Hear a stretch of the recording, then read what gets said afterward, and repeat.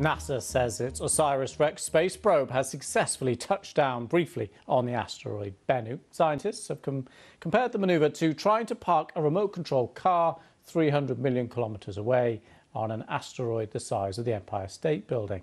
Well, the probe has been 7 years in the planning at a cost of just over $1 billion. Paul Hawkins reports. Joy at NASA. The OSIRIS-REx probe lands on the Bennu asteroid.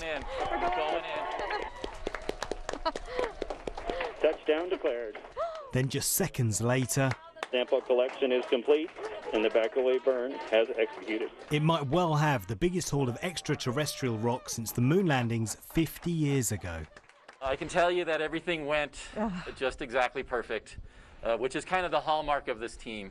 We have consistently beaten expectations over and over again. We have overcome the amazing challenges that this asteroid has thrown at us, and the spacecraft appears to have operated flawlessly. And liftoff of OSIRIS-REx.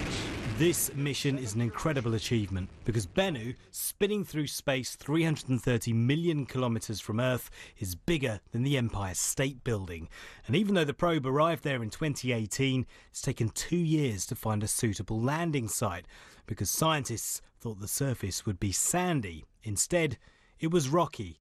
But eventually, they did identify a site called Nightingale, about 8 metres wide. Now the probe has successfully landed, avoiding contact with surrounding rocks, gathered its sample and lifted off, bound for Earth.